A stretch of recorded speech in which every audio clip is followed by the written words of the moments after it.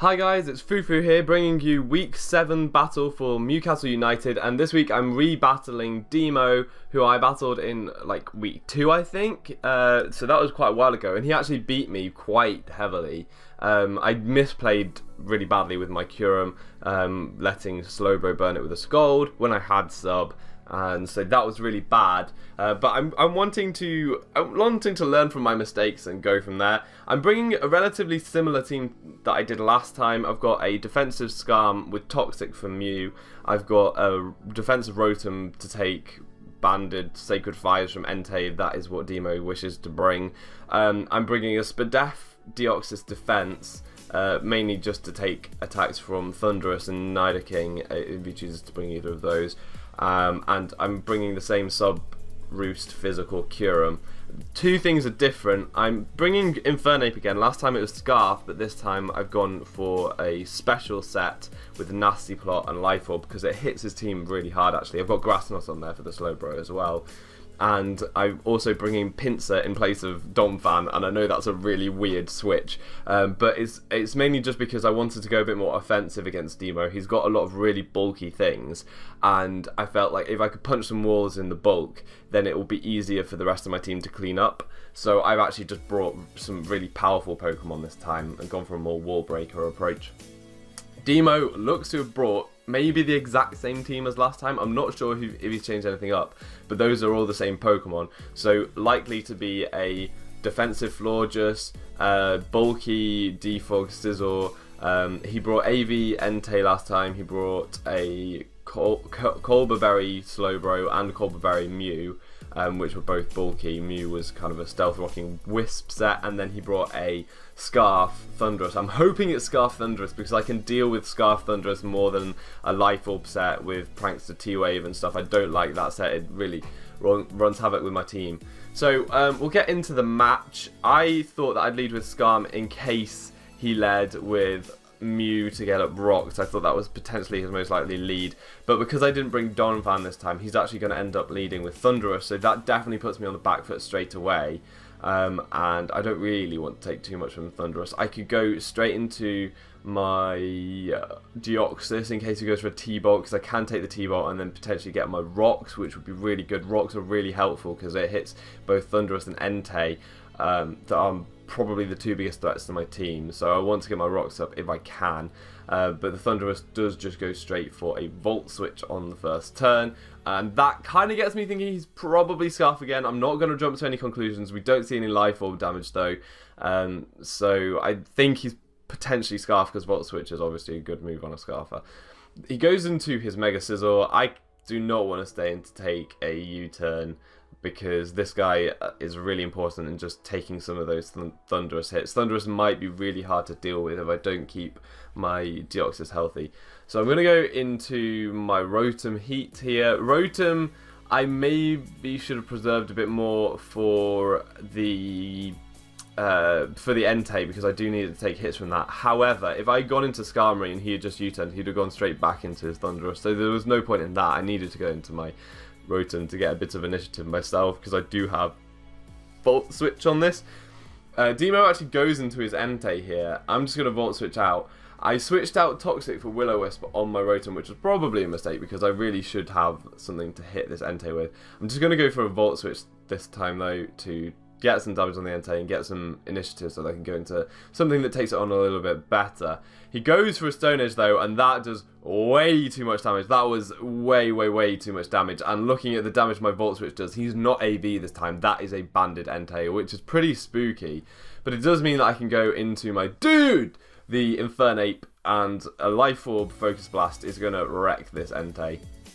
It's really powerful, so we're going to go straight for that. There's no reason to do anything else if he does want to stay in. A Stone Edge will do a lot of damage, so I don't want to play around. He goes into his Mew. I missed the Focus Blast, probably not too much of an issue. I mean, chip damage on Mew is helpful, but it's fine. I'll deal with it. As Mew goes for Rocks, I don't want Rocks up. My team is weak to Rocks. I've got the Rotom, which would almost be dead if I let Rock stay up. I've also got the Pinsir, and I've got the Kyurem. I've got all my Rock weak Pokemon this week, so I want to get rid of them as easily as possible, so I'm just going to defog with my Skarm and get rid of those Rocks. Now, I'm glad that he stayed into burn, because he could have just switched straight out into his Thunderous and got Volt Turn going on again. But he didn't. He gets the burn as I defog, and then that allows me to get a Toxic on the Mew, which is pretty nice. It will pressure him to go into Florges if he has aromatherapy, and Florges is an easy switching on a lot of my offensive threats. So that's fine. Yeah, I'm okay with this. So I'm just wanting to defog again, as he's probably going to switch out this turn. There's not really much else a Mew can do to a Skarmory, and I will be able to stall them out, seeing as though I've got Toxic on him and he's only got Burn on me. Burn on Skarmory is not an issue for me, really. Skarmory is good at just living, making sure I get the defog and toxicking things. That's Skarmory's aim. I do have Brave Bird, but that's not really the main deal with the set. So he goes into the Thunderous now, and he's going to get that spooky Volt Turn going on again. I'm actually going to make more of an offensive play, or just a play that hopefully directs him to do something that I want him to do, and I'm going to go into Kyurem to take the Volt Switch. I wanted to keep Rotom around, and I didn't want to switch into Deoxys again, because we saw he just go straight into Scizor. So I'm going to go into Kyurem, and he's going to go for the Volt Switch. Kyurem is obviously going to take this really well. This Kyurem is quite heavily invested in bulk. It's max attack, adamant, with enough speed to outspeed uninvested base 100. So that's what he chose to bring, because last time he brought an AV Entei with no speed investment, so my Kyurem could outspeed it, even though it doesn't have max speed, it just has enough to speed creep. So that was pretty nice. He actually goes into his Florges here. I thought that he'd be going for an aromatherapy, but I saw this as an opportunity to get my Rotom in, because there's absolutely, if this is defensive Florges, there's absolutely no chance this will KO, and I will be able to get a huge pain split off, because pretty much this entire team is at full health. And this actually really pissed off Demo. He was not in a good mood. He thought that that should have killed, and he just kind of went off on one hit, and it was really annoying. He was messaging me on Skype saying that he just wants to quit, and that's not cool, because it's gonna mess up the differentials and stuff. But he was really upset about it. But there wasn't really anything he could do. I knew as soon as this thing could come in, I would be able to get my pain split off. That was my plan. He needed to keep the rocks up if he wanted to prevent it. So anyways, I'm just going to Volt Switch on the Florges. I know that's not going to do any damage, because he did get the Spadef drop, but it means that I might be able to bring in something for this Florges, and so I go straight into my Mega Pinsir, seeing an opportunity to maybe set up, because I thought that he'd probably go for a Wish or an aromatherapy. I doubted he would go for another Moonblast, because obviously that's not doing any damage, so I thought it was very easy switch. I'm just going to go straight for a Swords Dance, because if he's going to switch out, there's no point me going for an attack this turn, because the thing is going to get a Wish. He goes into his Entei, interestingly enough. I did not expect that. I would have thought he'd go into the Slowbro maybe, because I think Slowbro might be able... Yeah, I think Slowbro can take a +2 return without any damage on it already. But he goes into his Entei, maybe hoping to take one, because Entei has reasonable bulk.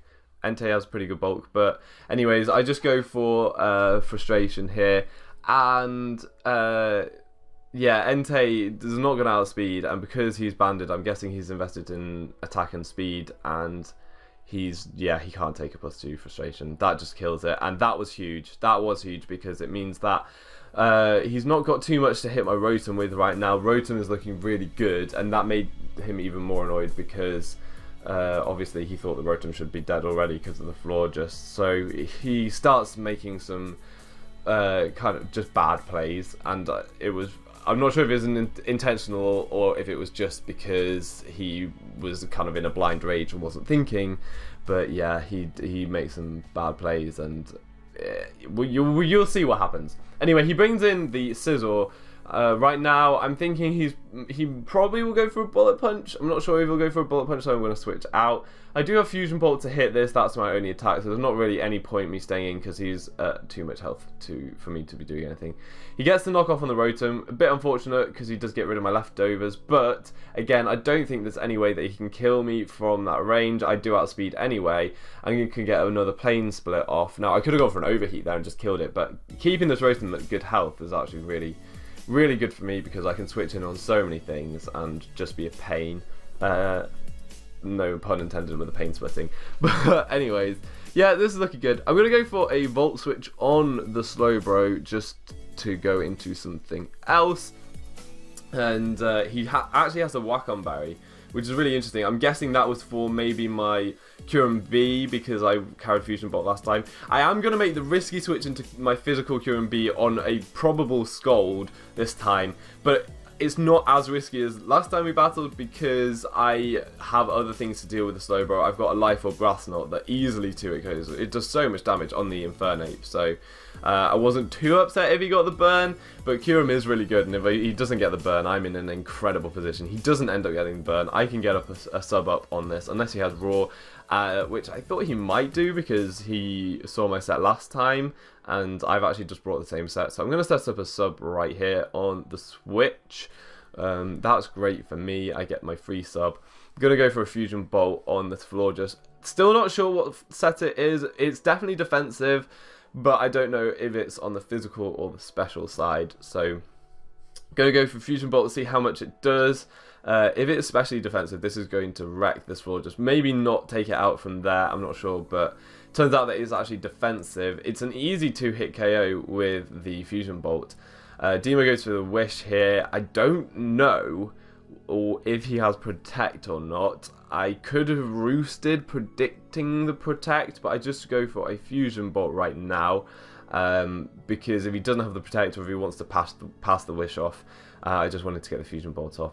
Turns out he doesn't go for Protect. I'm not sure if that's because he doesn't have it or if it's because he has it and is just frustrated with the game right now and doesn't go for it. But I am able to take out the Florges, which is beautiful, because it means that his Mew is now permanently toxic.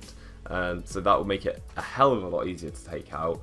And yeah, it's just good. Now he makes a bad play. And this annoyed me because this is not a play that he should have made, and it was blatantly on purpose.